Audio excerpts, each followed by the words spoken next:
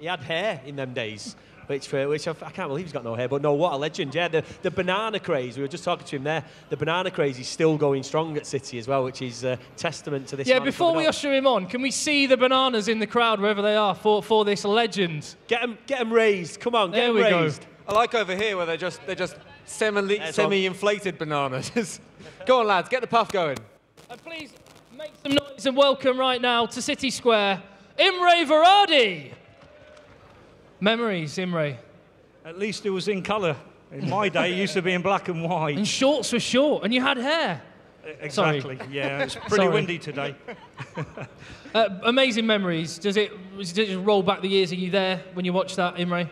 Yeah, it does. Obviously, we had a great time there back in the 80s. I don't know if everybody can remember that, but they were good old days. There were a lot of characters in my days, and we got away with things not like they do today. Sorry, you've got to elaborate on that, Imre. Come on. Well, we used to get up to a lot of tricks, but nowadays there's cameras everywhere and players can't do that so much today. Still being cagey, a lot of tricks. Well, we used to have a lot more fun, especially in the dressing room. Who was the character in the City dressing room at that time? Can anybody remember Paul Stewart? Oh, what a great player, but he was a character. There were times after matches we used to all go for a drink, and halfway through the evening we all look down. His right shoe would be on his left shoe or foot, his left shoe would be on his right foot.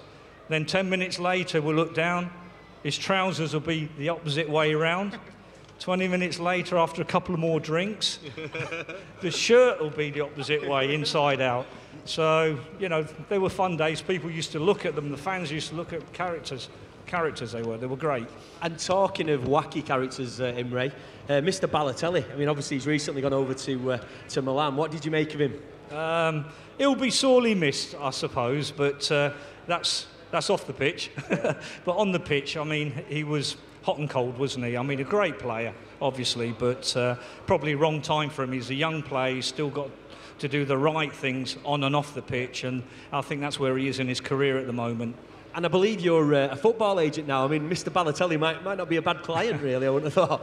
Well, yes. I've been doing it for 13 years now. I work for a big company called Stella Group based down in London, and we've got a lot of high-profile players. I wish he was one of ours, but I don't know. Unfortunately or fortunately, he's not.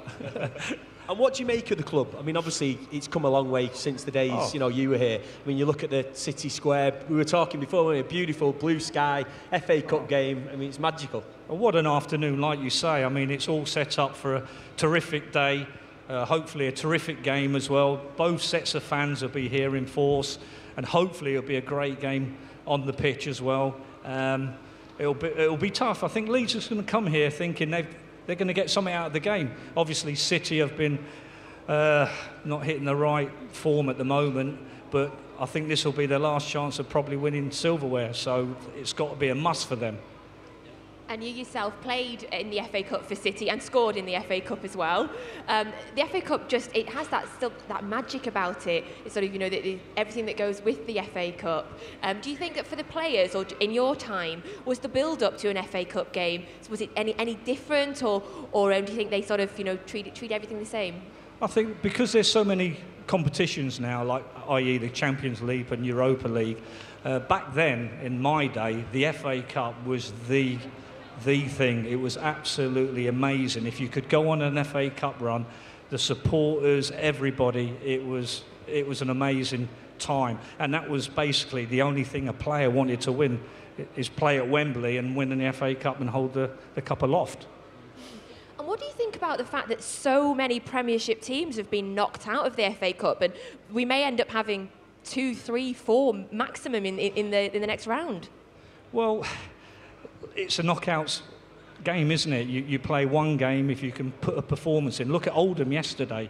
They obviously beat Liverpool the tie before, and they got that last-minute goal, and it gives them another tie. I think because in the lower leagues, the FA Cup is their main, you know, time for them to make a name for themselves and probably get, you know, knowledge, get seen, and do well for themselves. Hopefully that's, you know, something they can do is in their footballing career, achieve something.